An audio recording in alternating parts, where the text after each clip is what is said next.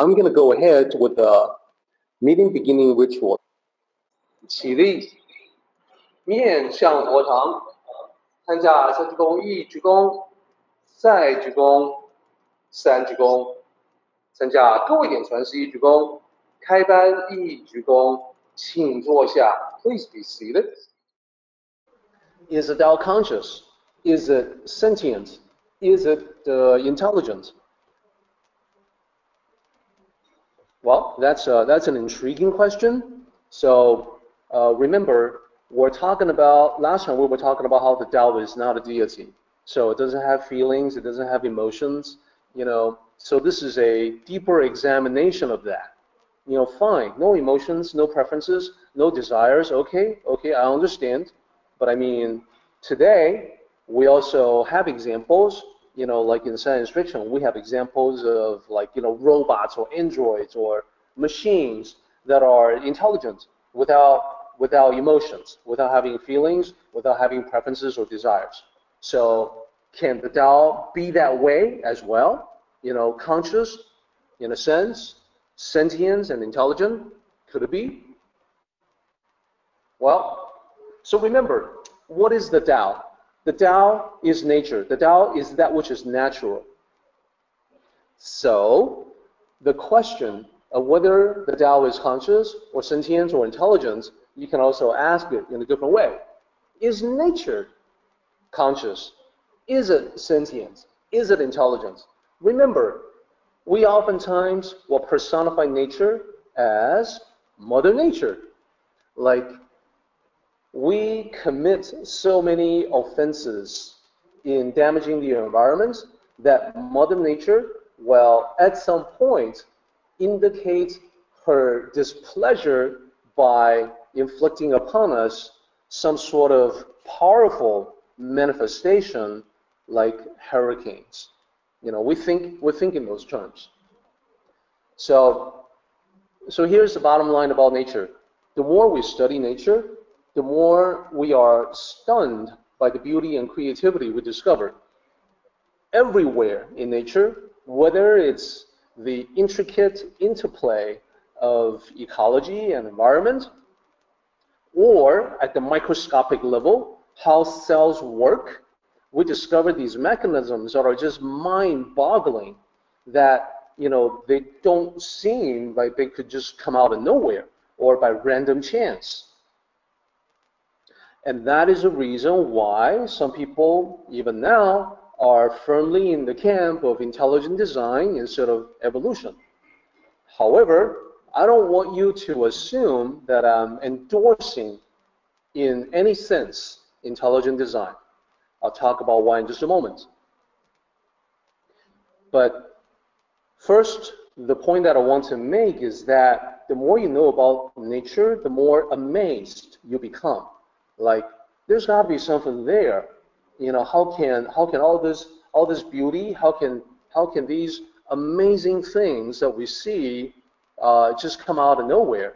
There's got to be some sort of driving mind or consciousness or sentience or intelligence behind it all, right? Well, let me get to my next bullet. So I can certainly agree, and you will probably want to mark this as my opinion. I can certainly agree that there seems to be some kind of universal intelligence in the Tao, if we equate the Tao with nature, with evolution, for instance. Evolution has given rise to all kinds of incredible, amazing, beautiful, unlikely life forms. However, whatever intelligence that is that we discover in nature, it doesn't seem anything near, anything close, anything resembling the human intelligence that we possess. So let me give it one more, and then I'll talk about this. This is a question that touches on intelligent design and other controversial topics. So the debate surrounding intelligent design has been going on for quite a few years now. It's a religious position, basically saying that, well, listen, if you walk around out there in the woods and you come upon a piece of rock. For all you know, that rock could have always been there. It's something that was formed by nature, and it was untouched by human hands. So you know that there was no intelligence behind it, behind just a rock or a pebble. But suppose you're walking around and you discover a watch. So you pick up the watch, it's symmetrical, it's something that was put together with a great deal of craftsmanship, with a lot of deliberate elements associated with it. And perhaps you have never seen a watch before in your life, but even in that situation, you can sense that there is a reason, that there is a purpose for this round object that you have picked up. You know, you may not know what it means to keep track of time, but you can see that this intricate thing was something that was created by intelligent hands. So that is the argument behind intelligent design, that when we look at, you know, nature itself, when we look at for instance, the microscopic level, and we look at the working of the cell, we see such intricacy that it could not have happened by accident. So that's the pro-intelligent design argument. It argues for an intelligent designer, which is just a different name for God in the Judeo-Christian tradition. Now, the other side of the debate is scientists remain, the vast majority of scientists remain utterly unconvinced by the arguments from intelligent design, and have pointed out how some of the most amazing features in biological entities could have evolved. So the eyes are oftentimes used as an example, on both sides. On the intelligent design side, you know, the proponents will say that, well, look at the eye, look how intricate that is. I mean, it took human beings, you know, centuries, millennia, millions of years before coming up with something like the camera. But this is something that nature had already created. You cannot possibly believe that something as amazing as the human eye could have come by accident or by random chance. On the other side of the aisle, the scientists who do not subscribe to intelligent design will explain that the eye did not come about as a complete design, that initially it was nothing more than a cell that was sensitive to light, that became more and more complex over millions of years, until eventually it became the eye that we know today. Every step is gradual. Now, this goes on and on and on, but I can tell you that intelligent design, the expression, is not a really good description of the intelligence that we actually observe in nature or in evolution. Why?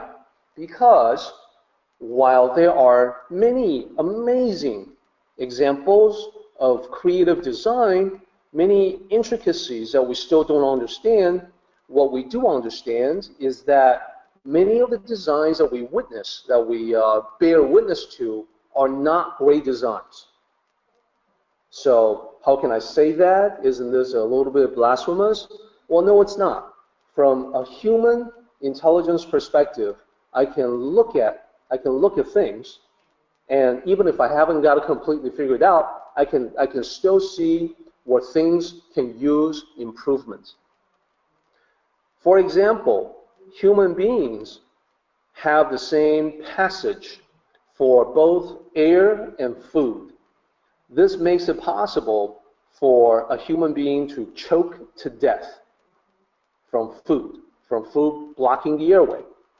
So, question, what physical law is there that would prevent the design of a biological entity with a separate passageway for food, for digestion, and another one dedicated to air.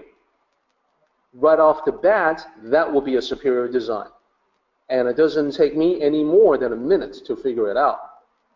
There are many other aspects to biological entities, human beings included, that leave much to be desired.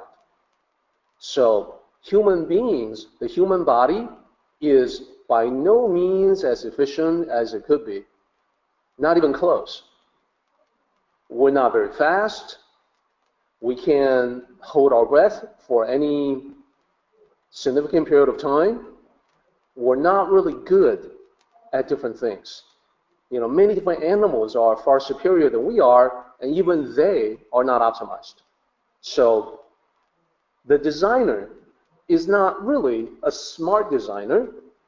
So what if, you know, not mincing words here, not being politically correct, what if we try to make it more accurate and say, well, it's not really an intelligent designer. Frankly, it's an incompetent designer. You still get to keep your ID, but now, suddenly, you don't want to give credit to God for the design. If God comes up with stupid designs. So anyhow, like I said, whatever intelligence that we bear witness to in nature, in evolution, it's nothing like human intelligence. There are certain things that it does that are far beyond our understanding. The origin of life, we don't understand it. And then there are certain things that it does that we already know we can be much better at. So whatever intelligence there is in nature, thus the Tao, not human. It's a vast, universal kind of intelligence. If it's an intelligence at all, it's a non-human intelligence. Let's go ahead and do the meeting ending ritual, everybody. 起立，面向佛堂，持架深鞠躬，一鞠躬，再鞠躬，三鞠躬，持架各位顶传十一鞠躬，斜翻一鞠躬。Well done, everybody. Thank you so much.